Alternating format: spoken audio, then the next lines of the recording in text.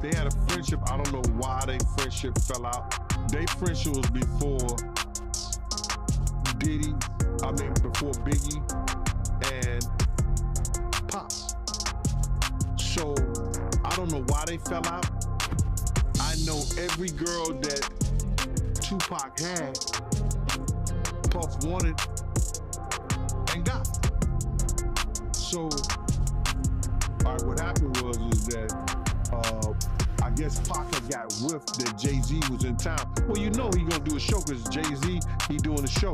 But you gotta realize Jay-Z had became an enemy of Pac because I think he had said some, he was gonna do a song with Big or whatever like that, the whole 9 yards. So Jay is now Pac's enemy. So it was just good business just to chill out with that. But they was trying to chill out the whole thing. They had a big meeting and Puff wouldn't send a representative or let Zip or Chaz represent him in the meeting. And then it came out. Big Gene, Diddy's former bodyguard, has made shocking claims about Diddy's rivalry with Tupac. He alleges that Diddy couldn't stand Tupac's close friendship with Biggie and even paid Eric Von Zip $1 million to deal with Tupac. This revelation could lead to an FBI investigation that might uncover Diddy's involvement in the Tupac shooting. Of the relationship between Tupac and Big. And he also went on to say that Diddy, he wanted to be friends with Tupac, but Tupac wasn't interested. Diddy and Tupac was friends at first, bro. I remember the time me and Diddy rolled up to Pac in, I think it's what's the name of the club? The Roxy. There was some kind of concert going on, and they was talking and everything. They had a friendship. I don't know why their friendship fell out. Their friendship was before before Biggie and Pop. So I don't know why they fell out. I know every girl that Tupac had, Puff wanted and got.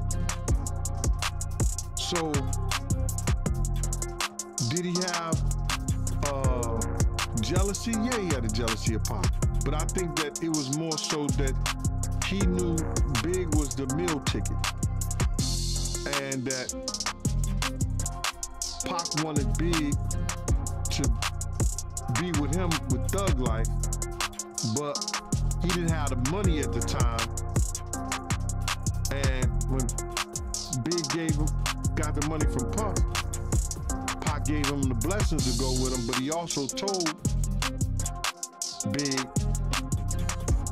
that he had to watch Puff because Puff was gonna rob him blind. So you believe Kurt Burrows when he say that, you know, Diddy, he was jealous of the relationship between Tupac and Big? I don't know if I could say he was jealous with his relationship with Big. He didn't like Pac. There's something that happened between Pac and him that he didn't like it. So if my man or somebody that I'm working with is dealing with somebody I don't like, I'm gonna have a dislike for that relationship they have. I don't just think it's jealousy. I think it more was just a dislike and a hatred that somebody I'm working with is working with somebody that I don't like anymore, or I got a problem with.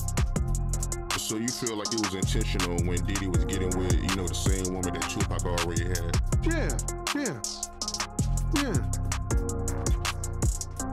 I think that he purposely went after the girls that dealt with Pop. Why you think he did that on purpose? Because when you have an envy of someone, remember Puff tried to get that Juice movie and Juice, but they gave it to Pop. So when you have an envy of somebody, if you can't beat them, the closest thing you could do is have what they got. Have what they had, or try to get what they got. Yeah, that makes sense. And Kurt Burrows, he also said in this interview that Diddy, he would encourage Biggie to make songs that was beefy. I don't think Kurt Burrows was correct on that because Biggie didn't write around Puff. Big always wrote wherever he wrote at and then went to record. If he wrote anything or came up with some kind of concept of something. You're not gonna find too many times Big and Puff was in the studio together where Big was recording. Puff may come in after the work is done and then add his little, take that. Bad boy. But Big always record, because like when we were doing the music to Bone Thugs and Harmony, Big said, I ain't writing He sat there and smoked up all their weed. And he waited till he got to New York and then came back with the song. Flipped their whole style. Big didn't ever write around nobody. Looked like Puff never, told Big what to write or what not to write. Everyone knows Tupac had a keen intuition and could sense people's true intentions. He likely saw through Diddy and chose to distance himself, feeling that something was off. Afraid to come out his hotel room because of Pac. All right, what happened was that I guess Pac had got whiffed that Jay-Z was in town. Well, he gonna do a show because Jay-Z, he doing a show. But you gotta realize Jay-Z had became an enemy of Pac because I think he had said he was gonna do a song with Big or whatever like that, the whole 9 yards. So Jay is now Pac's enemy too. So Chaz Williams, who was over Black Hands. Black Hands is one of the labels who did that Black Gang, every artist in New York on. And Chaz, who is now getting into the music business, has become a music executive, and he was once a former gangster who was on American Gangster BET because they had him down for robbing 161 banks. That's what they put in their program and everything. But Chaz was a gangster in New York City that became a music executive. So he gets a phone call saying that Jay is not gonna come out the room because Tupac so he's not gonna do his show. Can he make some phone calls, you understand, to get Pac off the bullshit? So I think he may have talked to Big D, and Big D and Eric B called Suge, and Suge was laughing, saying that wasn't him. Because they tried to make it seem like it was Suge that was doing it, but it was Pac. So I guess Suge called Pac. Pac let him go ahead and do his show and everything like that. But Jay was scared to come out his room. So that story was really true about Jay-Z being afraid to come out his hotel room. Yeah, come on, man. Yeah, he was scared. Probably still is scared. Yeah, that's crazy, man. And Suge, he told Pac to chill out. Yeah, Suge told Pac to chill out. You know what I'm saying? Because see, they was trying to, you gotta realize is that it was gonna call a dissension because they was trying to start Death Row East Coast. And that would have been Pac, Eric B, and you know what I'm saying, all the dudes here in New York. So then they're gonna have groups coming back and forth from Cali to New York. So it was just good business just to chill out with that. But they was trying to chill out the whole thing. They had a big meeting and Puff wouldn't send a representative or let Zip or Chaz represent him in the meeting. Yeah, that's a wild story. And who told you this story, if you don't mind me asking? I was there. Oh, wow, I didn't know that, man. I didn't know you was there. So you was there when Jay was scared to come out his hotel room. I had no idea, man. I used to roll with Chaz every day, bro. And then it came out. And then it came out, somebody else told the story. But that, I think it may have been Dame Dash or something like that told the story. Jennifer Lopez reportedly faced difficulties in her relationship with Diddy. Allegedly, she was forced to carry a gun for him into a New York club, which resulted in her spending a night in jail due to the weapon incident. He said that, when Diddy and Jennifer Lopez broke up, Diddy, he had staffers kept outside, MTV, TRL studios with signs trying to win Jennifer Lopez back. You know anything about that? Everywhere. See, what happened was Jennifer had this personal assistant, and I don't know what she owed Puff or did for her, but he was able to call her and find out everywhere Jennifer was at. You understand? She was somewhere. He sent 100 dozen roses and was trying to get Luther Vandross there to sing for her. So I believe Damien, because I was there when he was making deals with the personal assistants of Jennifer Lopez and finding out where Jennifer was going to be so he could send people over there. You understand? With gifts, roses, and all this other shit.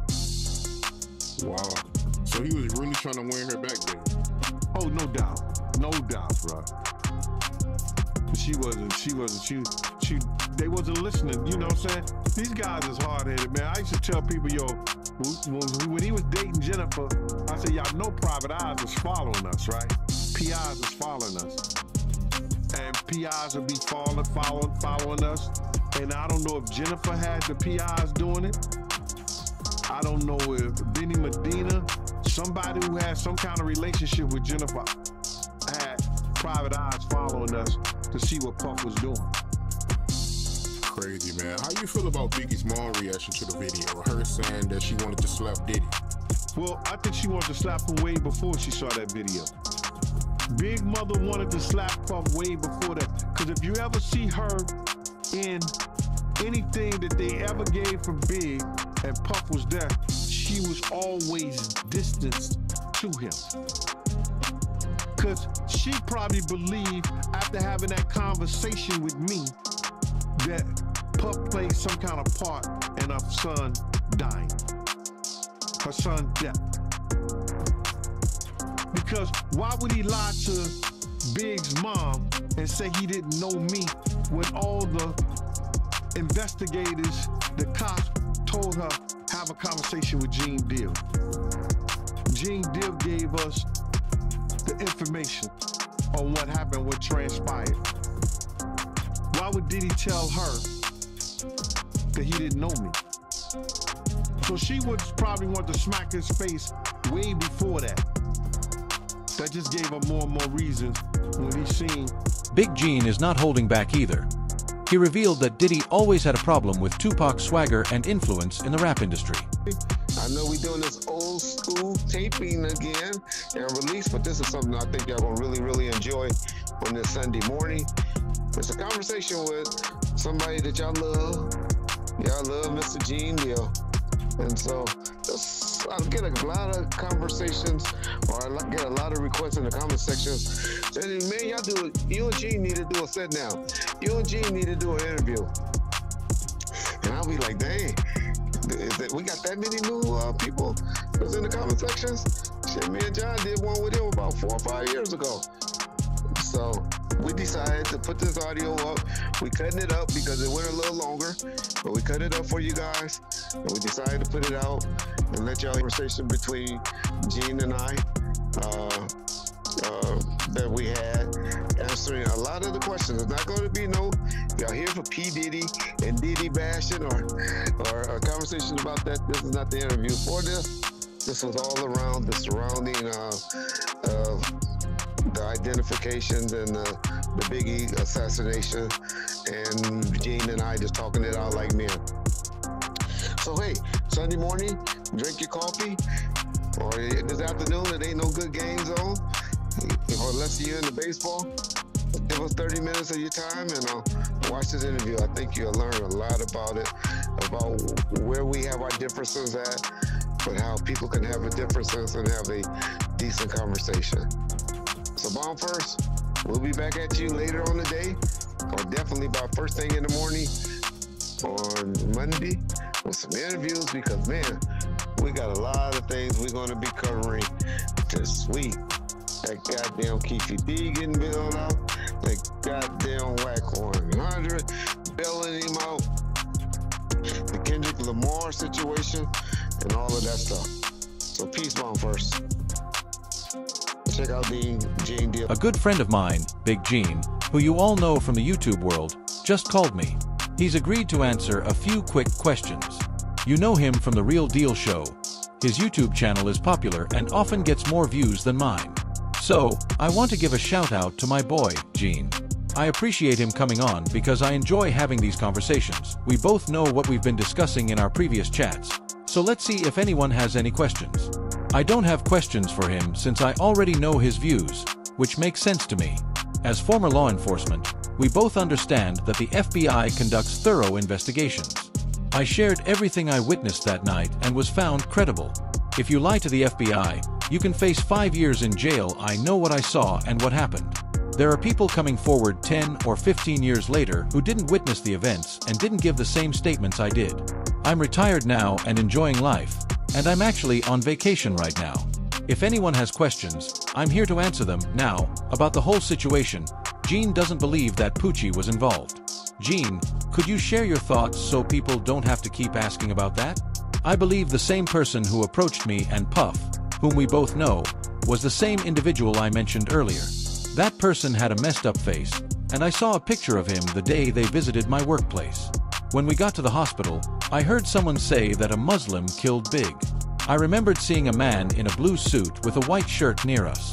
That's the statement I've given to everyone, and I stand by it because I know what I witnessed. It seems Diddy viewed Tupac as a threat to his empire and was resentful of Tupac's loyalty to Biggie. Dan Kimmel admitted that he's seen it online and joked, "You're telling me I can't believe everything I read, ha." And Sean Combs jokingly played along saying, "What? I don't know what you're talking about." Fans commented, "The rage in his eyes." Another said, "Weird things going on in Hollywood, I wonder why." And basically people are saying that even though they were joking about it, right? Apparently when Diddy was asked about it, a lot of people could tell that it angered him. Like Kimmel was like, "Hey, Will Smith and Jada tried to have a threesome with your girl." And then allegedly he just looked mad. I don't know. So maybe it's true. I mean, Will Smith and Jada, they be on some freaky stuff, bro.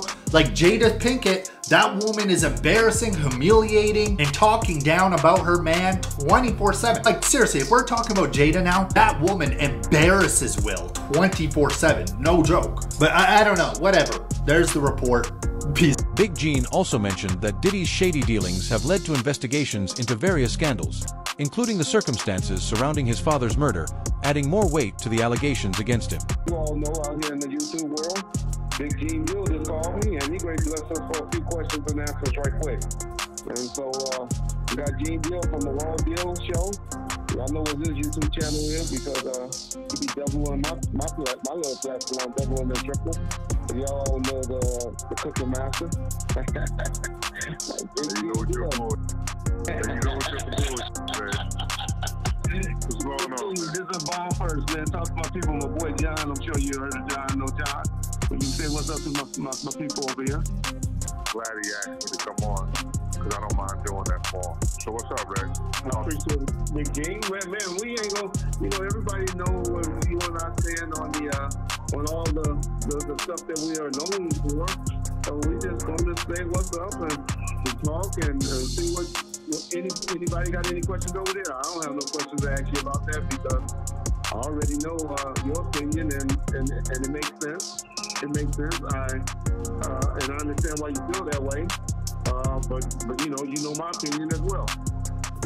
Well, you know what, like Rex, like can nobody tell me nothing but what I saw, and I've always been adamant about what I saw and what happened that night. You and I both know that when the FBI do their investigation, they do a thorough investigation. You understand? And I was found credible, and I told them the truth. You and I both being former law enforcement agents, we know if you lie to the FBI, you're going to get 5 years in jail, and you're going to get 5 years in jail. So I know what I saw. I know what happened. You got people coming. You all know out here in the YouTube world, Big Gene Bill just called me and he going to bless us for a few questions and answers right quick. And so we got Gene Bill from the Raw Deal Show. Y'all know what his YouTube channel is because he be doubling my little platform, doubling and triple. So y'all all know the cooking master. You know what you're doing. You know what you're doing, man. What's going on, man? This is Bob first, man. Talk to my people, my boy John. I'm sure you heard of John. Know John. Can you say what's up to my people over here? Glad he asked me to come on, because I don't mind doing that, Paul. So what's up, Reg? I appreciate it. With Game, man, we ain't gonna, everybody know what you and I stand on on all the stuff that we are known for. So we just gonna say what's up and talk and see what anybody got any questions over there. I don't have no questions to ask you about that because I already know your opinion and it makes sense. It makes sense. And I understand why you feel that way. But you know my opinion as well. Well, you know what? Like Reg, can nobody tell me nothing but what I saw? And I've always been adamant about what I saw and what happened that night. You and I both know that when the FBI do their investigation, they do a thorough investigation. You understand? And I was found credible, and I told them the truth. You and I both being former law enforcement agents, we know if you lie to the FBI, you're going to get 5 years in the deep cell, and you're going to get 5 years in jail. So I know what I saw. I know what happened. We got people coming 10, 15 years later who wasn't there, who didn't give the same statements I gave then I gave now. You know what I'm saying? So I'm not worried about that. Man, I'm retired. I'm trying to live my life. I'm actually on vacation right now. You called me on vacation. So, I'm just, like I said, I don't know how my time's going to be, and I don't know when you're leaving. So that's why I'm here. So if anybody want to ask you questions, as long as you ain't asinine and some old dumb bullshit, I'll answer. I ain't got no problem with that. Respect, man. Okay, so, all right, I'll just hit up the board and see what y'all got from Big Game. Okay, let's see. Okay, come on, y'all. We know that Big Game don't believe that Coochie was involved. Gene, if you can just tell my people what you believe, and just so they won't have to keep asking that question about Coochie and all of that, because I know what you believe, and if you can just explain out to people what you believe, so they won't have to keep asking that question. I believe the same Muslim who walked up to me and puffed that you and I both know, and your man said that he saw the picture that they showed me the night, the day that they came to my job and we was in the hotel, of me, Puff, and the Muslim, and his face was messed up. That same Muslim was the name, I guess his name is Amir Muhammad or Harry Phillips or whatever. Walked up to me and Puff car. 5 minutes later, he walked in, and after he walked up to me and Puff car, he walked in the direction to the corner. I didn't see him no more. I didn't keep my eye on him. Lil C, when we got to the hospital, Lil C said a Muslim killed Big, and I said he had Paul offered. One of the security guys said a Muslim. I said, yo, did he have a blue shirt? A blue suit, white shirt, blue bow tie, peanut looking in? He said, yeah, Gene, how you know? I said, he walked up to our car first. So that's the same statement I gave everybody. That's the same statement. I'm sticking with it, and I know what I saw, and I know what happened. Okay. Diddy apparently saw Tupac as a threat to his empire and was resentful of Tupac's loyalty to Biggie. When I said, if I'm wrong, and I told you to tell Greg Caden, if I'm wrong, prove me wrong, show the picture. He said they had the picture. Am I wrong or am I right, Reg? He said that on our stream, that he had the picture. He said all right, so prove me wrong. I didn't get the picture, and I didn't get the picture. I got a picture, but he said that wasn't the correct picture. That wasn't the picture he was talking about. Right. Yeah. Exactly. So he knows the picture I'm talking about. Yeah. You understand? They know the picture I'm talking about. They showed me the picture. They told me, listen to me. And Greg Caden had nothing to do with this investigation way back when in 97 when it came to my job. Correct. You understand? He had nothing to do with that investigation. The cops, cats, and all of them told me, we're going to fix the photo and bring you back out there, or we'll be back out there in 2 weeks. Now, They never came back out there, and they never brought me there. The next time I heard it was doing a deposition from Miss Wallace.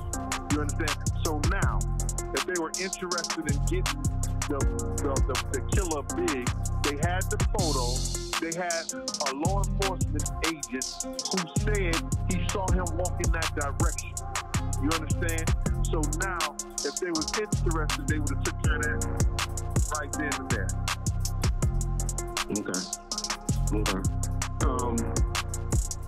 I got a question.